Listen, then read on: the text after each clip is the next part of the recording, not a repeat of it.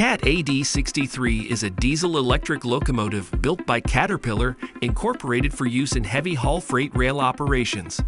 It features a 12-cylinder Caterpillar C175-20 diesel engine and an AC/DC transmission system, which allows for high tractive effort and high efficiency.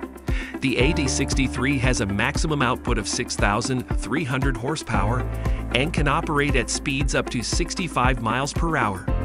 It is designed for use on both standard and narrow gauge rail lines and is compliant with the latest emissions regulations. Overall, CAT AD63 is a powerful and reliable locomotive that is well suited for heavy-haul freight operations in a variety of environments. Don't miss out on the future of machinery. Double tap and subscribe now.